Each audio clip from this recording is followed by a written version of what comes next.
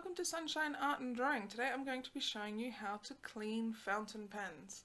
I have a whole bunch of very cheap fountain pens. They're from places like Daiso and Wish and places like that where the pens are not the best quality. I have a whole bunch of fountain pens and nibs here. I also have a bunch of like inks and things over here, as well as a whole bunch of old nibs over here. So I have a bunch, and I don't use them much because they get blocked. And I was thinking what the easiest thing to do would be to show you how to clean them. So this one is the first one. I've already cleaned this one, and now the ink actually runs and it works.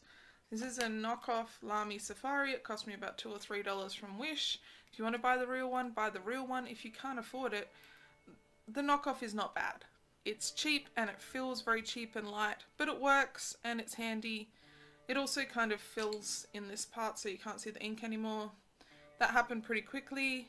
There's no real way to clean that because it's outside of the feed. I assume just ink got into that part.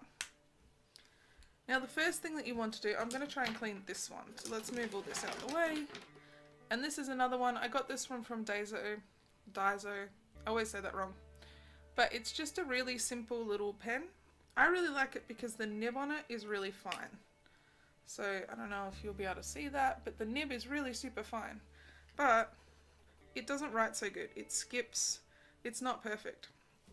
But this one comes with a weird full-sized ink, which I haven't actually gone through yet. So I'm going to try and tap all the ink down so I don't waste it.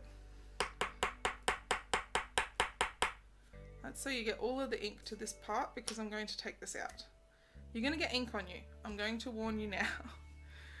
This job is not clean. You will always get ink on you. Just sort of lean it up somewhere so it doesn't spill. And you'll need one of these. Now this is called a piston filler. It's because it screws in and out to get the ink into the, so you can pull ink out of, say, like a jar of ink like this and put it into your pen. Now I have two of these. I have one in the back here as well. Let's see if I can grab it. I like a littler one, same sort of idea. It just screws in and out and you push the ink in.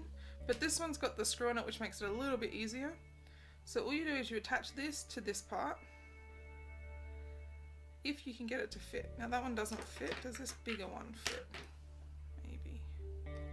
Alright, so these two don't fit. If you don't have one of these that fits, the easiest thing I've found to do is to make sure you've removed the ink cartridge, screw the back on, and then soak the tip in some water. What that will do is the ink will start to break apart, and I've just used a short jar for this so it can kind of sit there and not get too messy. You will get dirty hands, I'm just warning you. Ink will get all over your hands. A really useful thing to get ink off your hands is tea tree oil if you've ever got a whole bunch of ink on your hands. This one in particular is the first one that I got. It's a bit broken, as you can see, because I've used it so much, but it came with a bunch of removable little tips like this one. Oop, put that back up. Here, I'll put it there. And this one, but they're all kind of like a bit difficult to write with. They all have the same issue where the ink has essentially dried all inside the tip, and because it's all dried inside the tip, it makes it really difficult. If I can unscrew this, there we go. It makes it really difficult to use because the ink keeps skipping. This one has an old cartridge stuck in it. Is there another one in the back? No. Alright. So what I'm going to do for these ones, I'm going to see if I can do it with the piston part. Yeah, that seems to fit. Cool. I just want to make sure it's not going to fall off. It might. We'll give it a try. So you need some water. I'm just going to use this jar to make it easy for you guys to see. You place the tip of the nib in the water. As you can see, ink will start to come out almost immediately, which is very pretty, which is good. And then what you want to do is you want to draw water up through the unit. So I'm going to screw this down all the way to the bottom, push all the air out, and then if I can get my fingers out the way, I'll see if I can hold it like that. There we go. Now you can see. And then you want to screw this upwards and it will draw water up into the piston. And this part will be filled with water, but you can see it's water mixed with ink because there's a bunch of dry ink inside the mechanism. And then as you push the water out, you should see, if I can get it to screw, there we go, big drops of ink will start to push out, and that's good. That's what you want to see, and you want to keep doing this, dipping it in the water, drawing up some water, bring it out of the water, pushing it out until the water runs clear. And that's the easiest way to get a pen that is being difficult to start moving again. And then you would let it sit to the side to dry, and then that should assist you a bit with that one. And as you can see, my entire thing of water is going blue because there was a lot of dried ink in this one.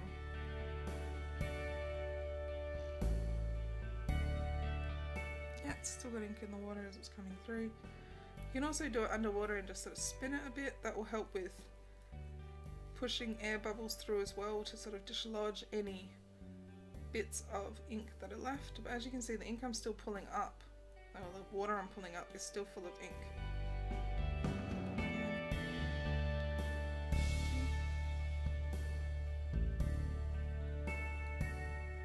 That's why I have a bunch of water, so if this gets too inky and I can't really tell if the water coming through is clear, then I can swap to a clean jar of water. What you can also do is you can test it. Water will write. I've got some watercolour paper under here just so that I can see if it's flowing, and as you can see, the water is flowing through, which means that it's unblocked now, and if I put an ink cartridge in it, it should flow through with the ink as well. So let's push all that water out. I can get it to go. There we go. I'm just going to rinse it off in this one. That's fine. There we go. And then you'll need some paper. Now I don't have any paper towel and I'm cheap, so I'm just going to use some toilet paper, but just anything that's a bit absorbent. Paper towel, toilet paper, some tissues, and that'll help draw out any more water that is stuck inside the unit, and you can pull this off. And it's just the mechanism inside gets caked with dry ink, so I'm just using this bit of towel, as you can see, to kind of pull out any more ink that might be on the surface of it or still stuck in it. And as you can see, a whole bunch is coming out. It's because the paper towel is a bit absorbent, or the tissue is a bit absorbent, so it will help pull out any last remnants, and then you can pop that to the side to dry and continue on with your next one. So you want to do that for all of them.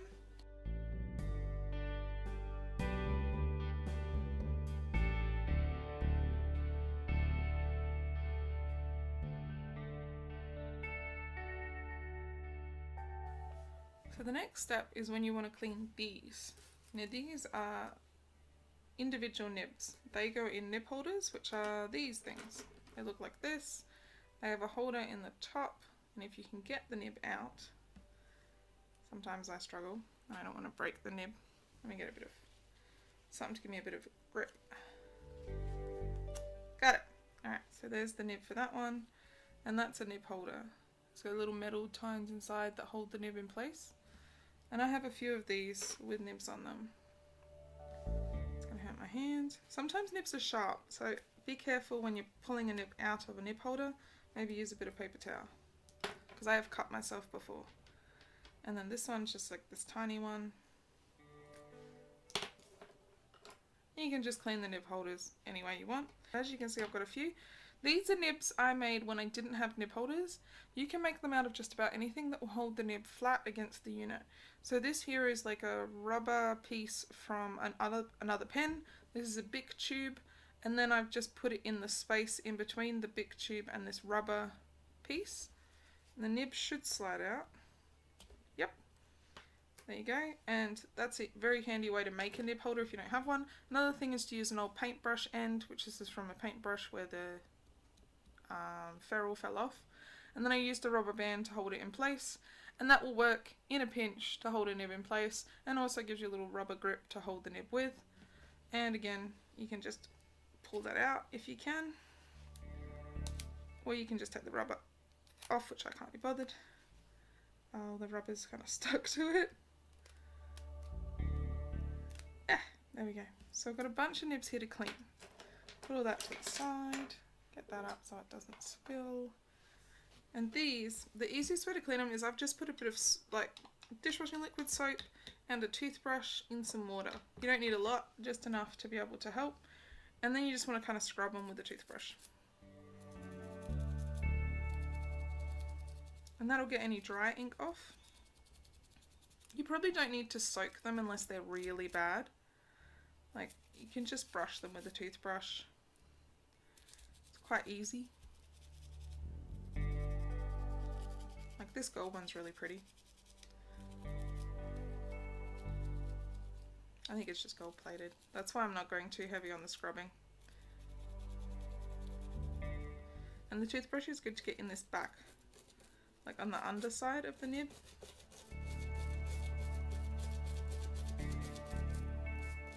As you can see, it's coming out on the paper, so you can see it's cleaning it.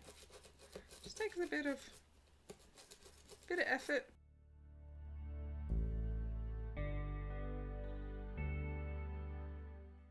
Steel wool. It's a little bit scratchier, and you can use this to try and scrub them to get them nice. You can also use that very fine steel wool. I couldn't find any of that when I was out. This is all I could find. So you can kind of dampen it a little bit and give it a good scratch. Sometimes it's easier when they're in the nib holder, sometimes it's easier when you hold them. It's up to you.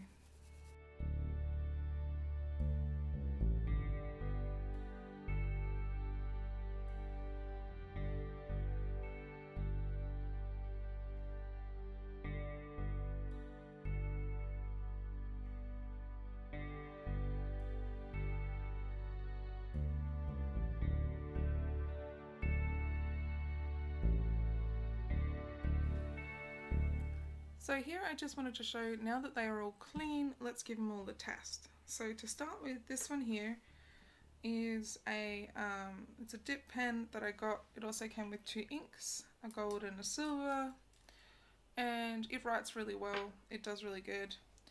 I don't really want to dip it in the black ink, so let's just use some gold ink, because I like the gold ink.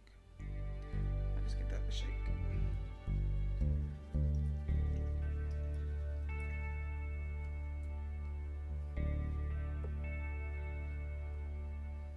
Well, this one here is the Speedball brand.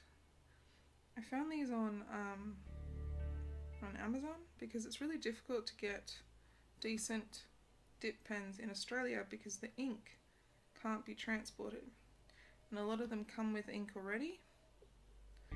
So the fact that it's very difficult to get it to actually, they want you to deliver it, it's difficult.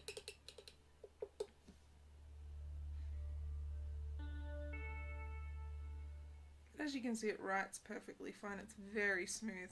This is probably my favourite nib.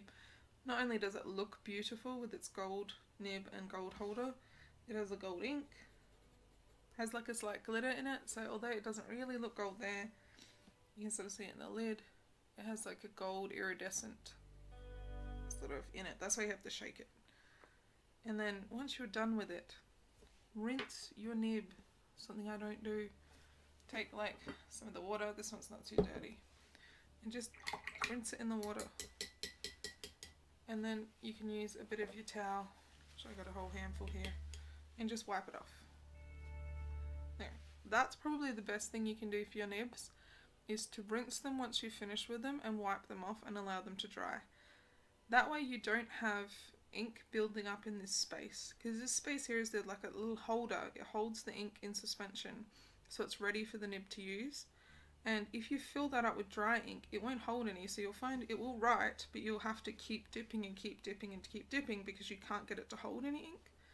So that's a good tip for looking after them. Make sure to dry them. So let's give a test to some of these ones. I'm happy to dip them in this black ink. I just don't like that getting black ink all in it because it gets all over the handle. So this, you can just, I bought this little container and I filled it with black ink. Probably need to get some more, it's getting quite low. Let me just shake that up because it's kind of separated a bit. And I might get more of these containers because they look like old-fashioned ink containers, and that's why I bought it, because it looks like an old-fashioned ink container. It's a little rubber stopper. There we go. So let's start from the smallest, and that only fits in this thing. And the smallest one is called 01. Fit in the actual little space. There's like a little hole there and you're going to make it fit. Sometimes it takes a little wiggling. There we go. Make sure it's all the way down and it's not. That's not too loose. I'm going to tip it and dip in there. Oh, that was probably a bit too deep. I dipped it way too deep that time. That went all the way up to here. That's not a good thing. But feeling that's right.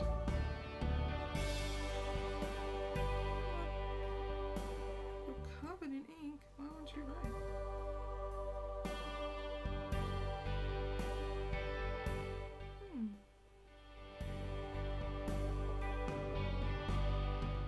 Oh, there we go.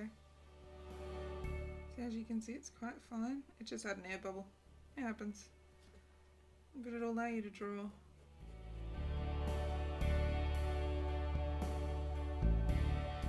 Very fine lines.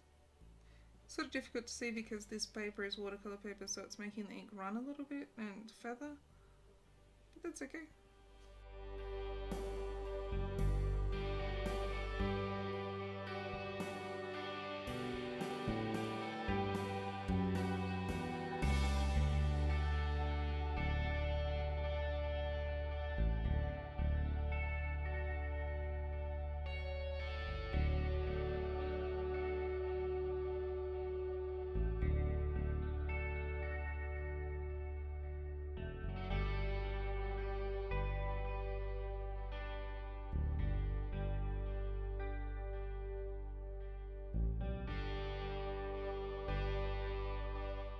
So, these little ones here are nibs that my mum found in an op shop.